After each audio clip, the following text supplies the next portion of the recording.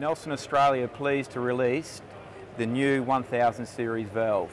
The 1000 series valve is in two sizes. It's in 2-inch and 3-inch.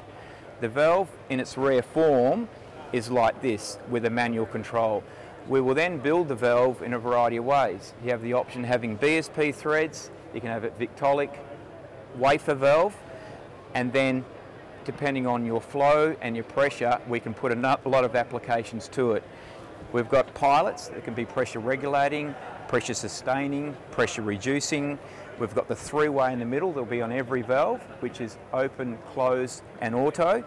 And then we can have internal filters or internal filter or external filter, and also have the ability to make it electric. So we can have electric with AC or DC, and we have a variety of coils depending on the application that we can use.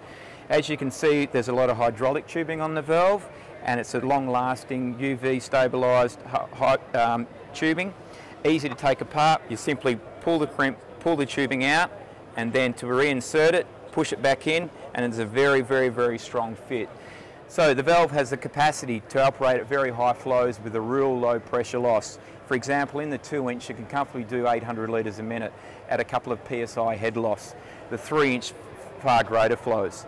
Because of the high flow, we will adapt the valve to go into a 3-inch or 4-inch line. For example, on the 2-inch, you can have a plate whereby you can then configure it to a 3-inch flange. Same with the 3-inch. A 3-inch will then go to 4-inch.